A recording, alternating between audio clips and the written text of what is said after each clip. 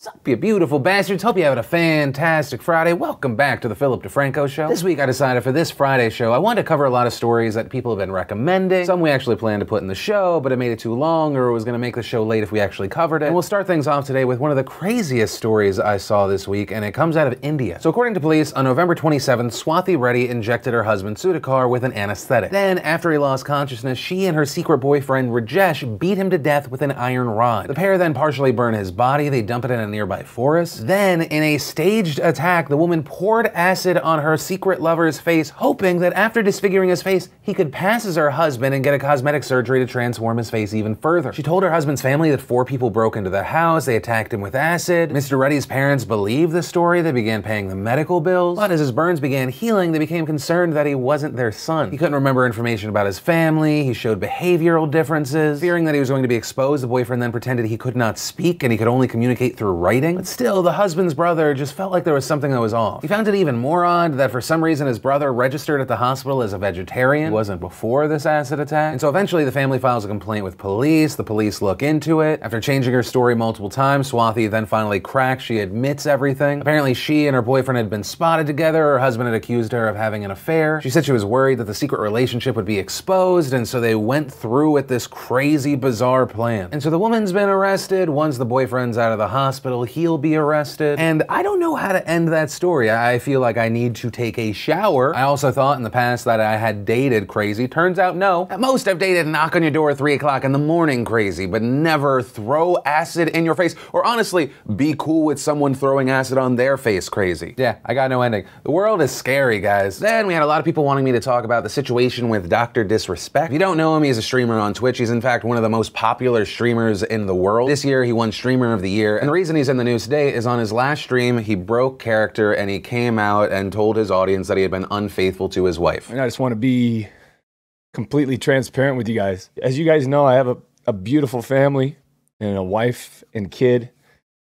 And I want to be transparent that I've been unfaithful. And the reaction online as a whole to this news has seemed split. Some people glad that he's being honest and transparent with his audience, that he's taking the time to take care of his family rather than just focus on work. Others disgusted, disappointed, angry at him. And I mention this story because in our current climate, it seems like now men are getting out in front of potentially being exposed. Because obviously when you look at the situation with Dr. Disrespect, why is he announcing this on a live stream? Does he just have that kind of connection with his audience? Did his wife want him to do it? Did he want to get out ahead in front of this because maybe someone else was going to expose him? By getting out in front of it, you can potentially soften the impact. Because this move isn't an isolated incident. I mean, in fact, just this week, it's at a different severity level, but Morgan Spurlock exposed himself. He's the filmmaker behind Super Size Me and several other docs. He wrote, "I've come to understand after months of these revelations that I am not some innocent bystander. I am also part of the problem. If I'm going to truly represent myself as someone who has built a career on finding the truth, then it's time for me to be truthful as well." And he references calling his female assistant hot pants, sex pants. He also says that he's been unfaithful to every girlfriend and wife he has had. He then describes a situation where the woman he was having sex with accused him of rape, writing, "When I was in college, a girl who I hooked up with on a one-night stand accused me of rape. Not outright. There were no charges or investigations, but she wrote about the instance in a short story writing class. There were no charges or investigations." He described the situation saying, "We began fooling around. She pushed me off. Then we laid in the bed and talked and laughed some more and then began fooling around again. We took off our clothes. She said she didn't want to have sex, so we laid together, talked and kissed and laughed, and then we started having sex. But then he said she began to cry. He said he didn't know what to do, saying we stopped having sex and I rolled beside her. I tried to comfort her, to make her feel better. I thought I was doing okay. I believe she was feeling better. She believed she was raped. That's why I'm part of the problem." And so understandably, a lot of people are questioning the intent of these people that are coming out in front of it. I mean, Morgan Spurlock even wrote, "I wonder when they will come for me." That sentence makes it feel self-serving, PR-based. I guess I just want to pass the question off to you. What are your thoughts around stories like this? Does it feel empty and fake, or you think, no, it's good a person's getting in front of it, having a conversation with their audience, owning it? I just love to know your thoughts here, because it seems like just in general, the internet is all over the place here. Then in Harvey Weinstein's sexual harassment news, Salma Hayek is his newest accuser. On Wednesday, she put out a piece in the New York Times titled, "Harvey Weinstein is my monster too." In it, she details years of abuse from Weinstein. It starts off saying initially Weinstein was a dream come true for Salma, talking about how she went from being a schoolgirl in Mexico to then being in soap operas, then being given roles in US films. How Harvey Weinstein even greenlit her dream film, that being the 2002 film Frida. And she says, "Harvey had taken a chance on me and nobody. He said yes. Little did I know it would become my turn to say no. No to me taking a shower shower with him. No to letting him watch me take a shower. No to letting him give me a massage. No to letting a naked friend of his give me a massage. No to letting him give me oral sex. No to my getting naked with another woman. No, no, no, no, no. She then details his fits of rage when she would say no. It would range from sweet talk all the way to I will kill you, don't think I can't. Saying he held all these no's over her head. Scrapping her dream film Freedom multiple times. One of the times she said he demanded a female sex scene where Salma would be required to show full frontal, saying without that scene he was going to scrap it. Salma saying she felt pressure to do the scene. She was sobbing uncontrollably. She had a panic attack before the scene. She threw up. And she ended up doing the scene saying, but this time it was clear to me he would never let me finish the movie without him having his fantasy one way or another. There was no room for negotiation. I had to say yes. Then even after she did it, when the movie was done, Harvey demanded the movie go to video. It did end up getting shown in a handful of theaters and ended up winning Oscars. And it is important to note Harvey Weinstein's lawyer has responded to this piece, saying that any sexual contact with Harvey and anyone has always been consensual, adding Mr. Weinstein does not recall pressuring Salma to do a gratuitous sex scene with a female co-star, and he was not there for the filming. However, that was part of the story as Frida Kahlo was bisexual. Which, just quick note, that's a very weird defense. Mr. Weinstein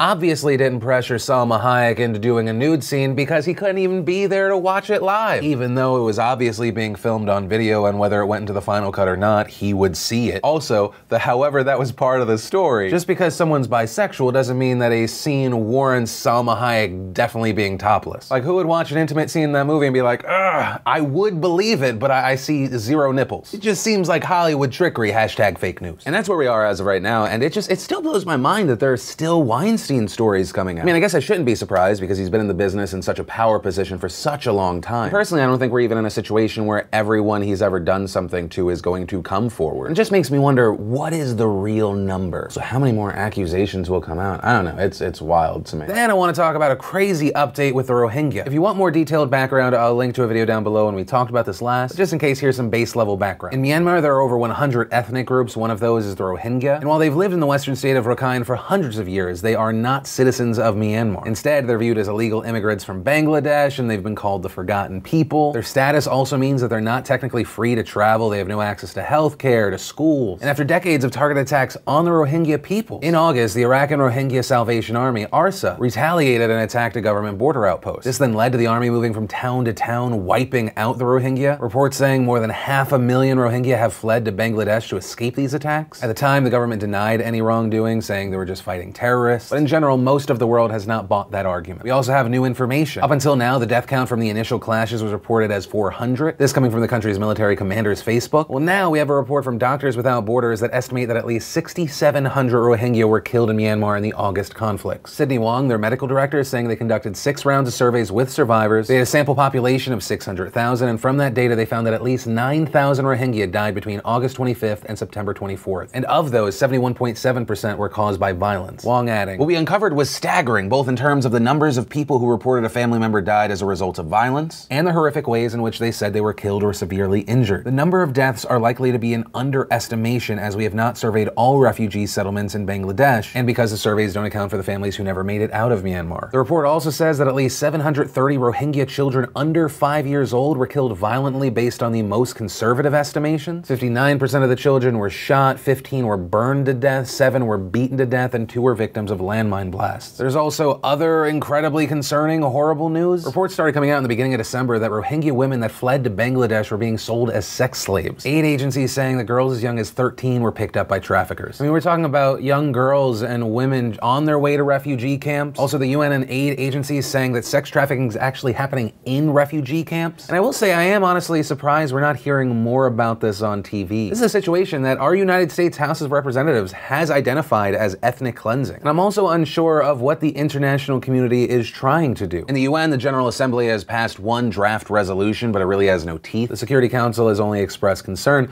but there haven't really been any meaningful moves. This is just still happening. So as of right now, we'll wait and see what happens, but it doesn't seem like it's going to trend in a good direction anytime soon. And then let's talk about the Patreon flip-flopping story. So if you don't know, in general, I'm a big fan of Patreon. They're a fantastic tool for any business creator trying to create a more sustainable situation for themselves. Some creators use it as like this donation destination, others use it as a subscription service. Patreon themselves even saying what they're allowing people to do is allowing people to run a membership business for your fans. It's got a nice, clean front end, back end. It's what we personally use as our back end on DeFranco Elite. We use it as a place where we release videos early. They're exclusive videos, they're exclusive live streams. We also integrated part of our merch play there. We have exclusive posters, mugs, and Q1 of next year, we're going even further. We're going to have a new show. We live stream it there. The whole of it will be exclusive there, but then we'll cut it into pieces and release that on YouTube and all the other places we post stuff. If you're on DeFranco Elite, that's not news to you. If you're not, this is news to you. We see it as a small, modified version of things like Rooster Teeth first, but it's definitely in its infancy. And out of nowhere this week, Patreon announced, we're updating Patreon's fee structure, here's why. Before this was implemented, we weren't asked what we thought about it. And by we, I mean both myself and my team, as well as just creators big and small on their platform. You think it's a good idea, bad idea, what do you think are some other solutions? None of that. And they come out with this post that essentially says, hey guys, you're welcome in advance. We know people that support these subscription services. They want as much of their money to go to the creator as possible. So instead of the money that you put into the subscription service, 5% goes into Patreon, 2 to 10% goes to paying the transaction fee. That percentage, because usually the fee is a flat fee and percentage. Also note there, the higher percentage, though the around 10%,